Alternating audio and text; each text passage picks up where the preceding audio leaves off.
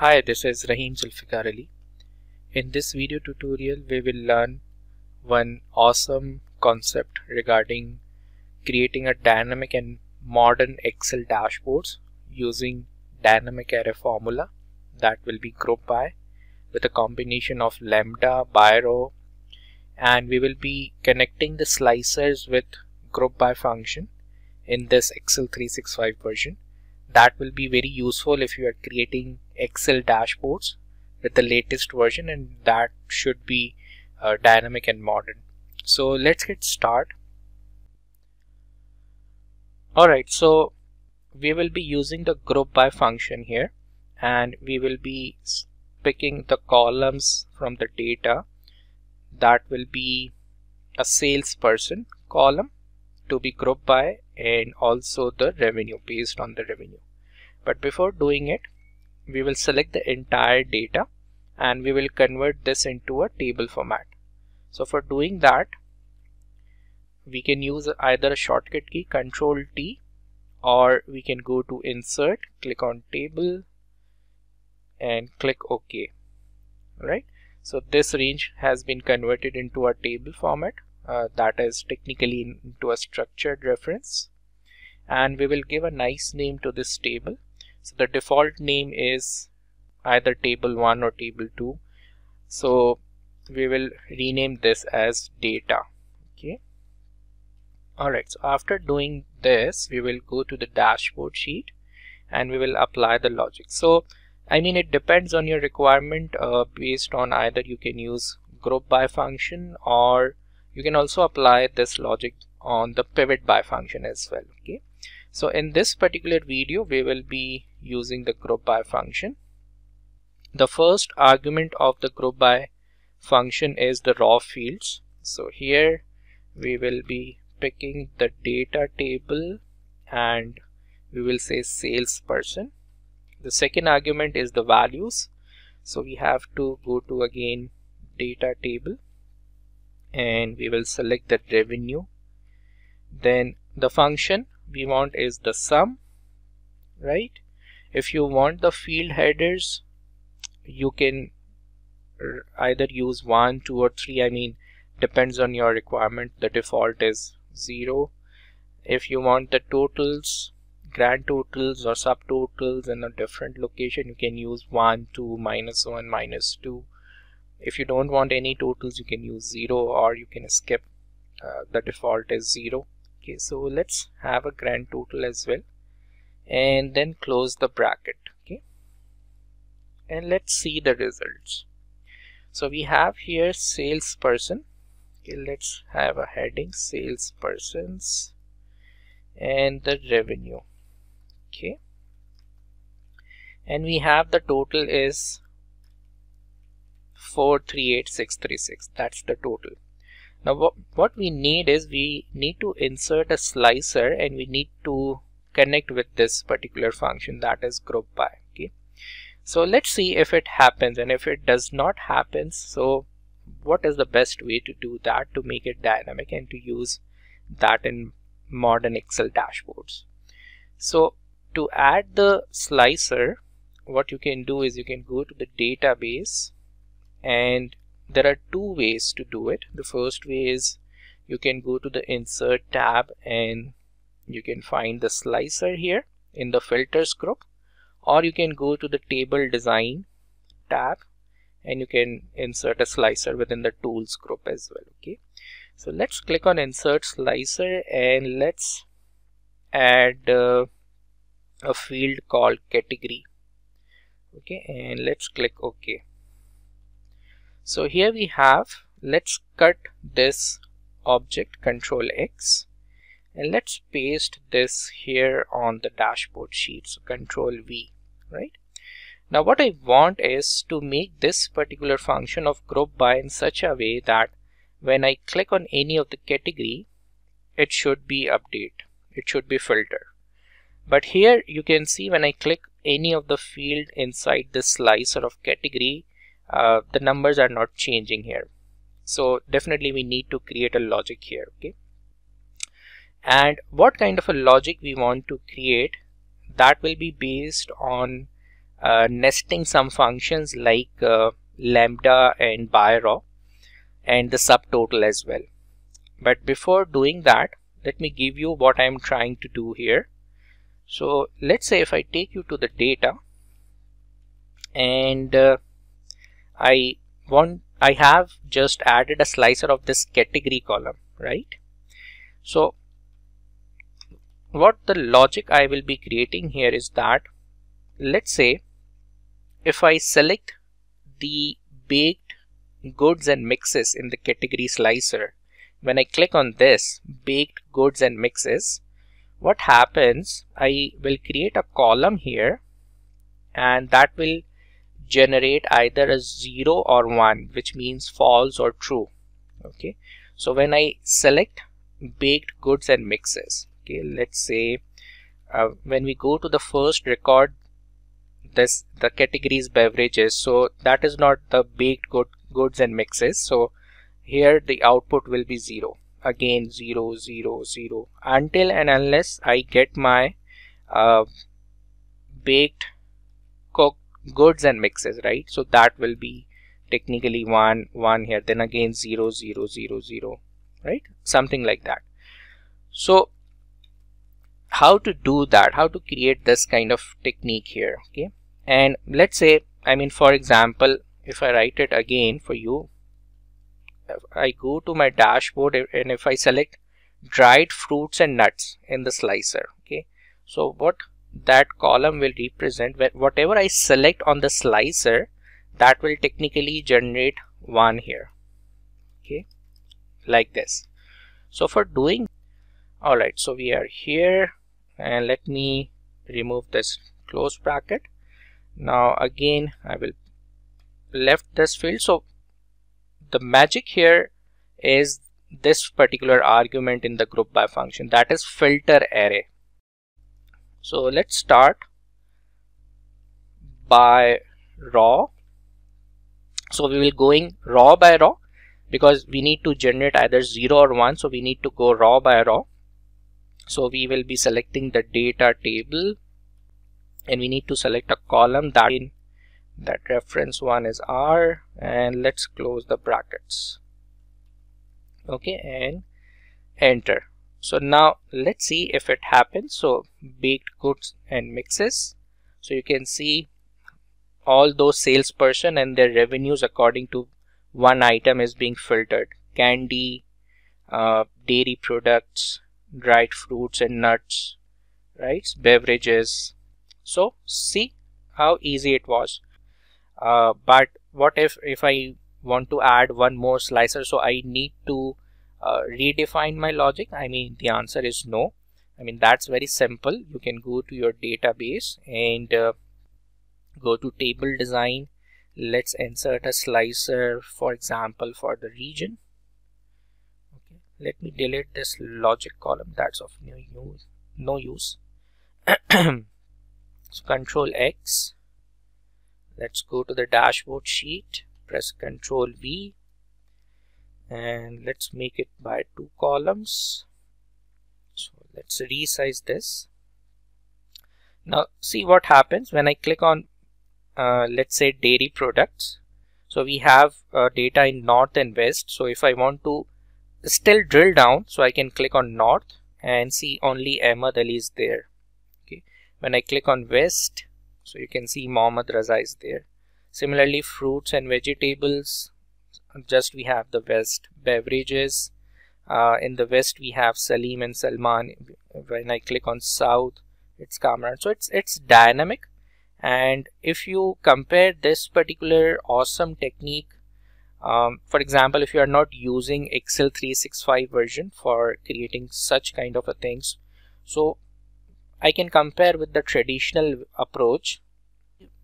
In the traditional Excel or in the older versions, when we have this kind of a data sets, we have to create multiple pivot tables, and users does that in order to have different kind of visualizations, and then combining all together with slicers and the layout and colors and formatting things.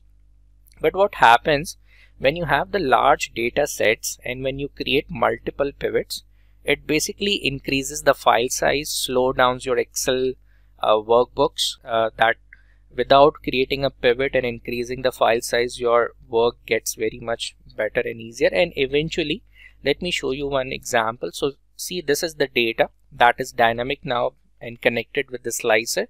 So if I go to the insert, and when I insert a chart to it, okay, let's say we don't need the total. So what I will do, I will write 0 here. Alright, and I can place the chart somewhere here. Okay, alright, and when I click on any of the category, you can see your chart is being updated, your data is being updated and filtered, right? This is awesome. This is where we want our users to learn the modern dashboard concepts for their organizations. Okay. Another thing which I would like to include in this video is that whenever I select any category, I want that name in the header or the title of the chart as well. It should be dynamic. So for that, let's create a logic. Okay. Now let's learn how to create a dynamic chart title. Okay. So for that, we will create a logic here. Let me write that for you. That will again nesting of different functions such as unique, filter, subtotal, raw, minimum. Okay, so let me tell you how to do it. So we'll write starting with unique, and then we will apply the filter function, and we will call the data table, and we want to have category, that is our main slicer. Then subtotal subtotal 103. Okay, why 103? Because just 3 will definitely use for count A. That will include the hidden rows. We just need to get all those unique values which we will be selecting here in the filter, which we will be selecting here in the slicer. That will give a value of the visible cells only. Okay, so we add the offset function as well. So we'll select the data table, again category column, raw, data table, category column. Okay, close the bracket, minus minimum, raw. If you have any other idea to do this kind of a thing, I would be welcome. You can write the solution if you are watching this video on my YouTube channel, LinkedIn or Facebook.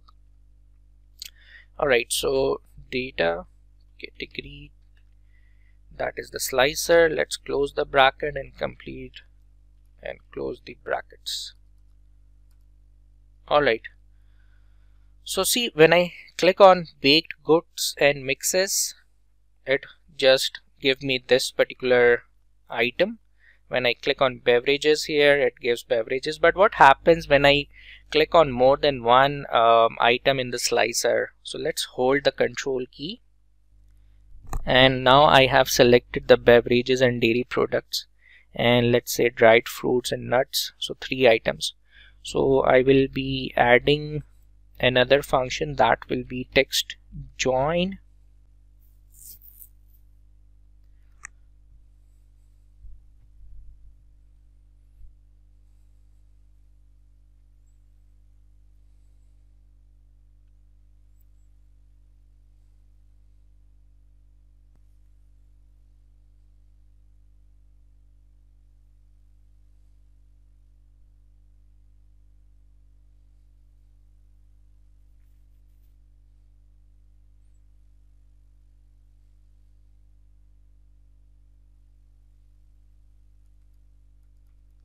So I will be adding another function, that is TEXTJOIN. So the delimiter is comma space, ignore empty cells, and then close the bracket. So that now in just one cell. And let me at the start. So we will say that revenue based on category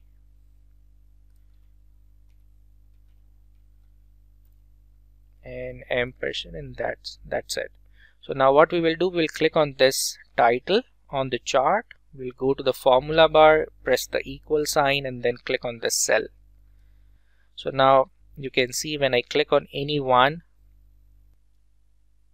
item in the category slicer, you can see that is being updated here, and my the title of the chart is now dynamic as well.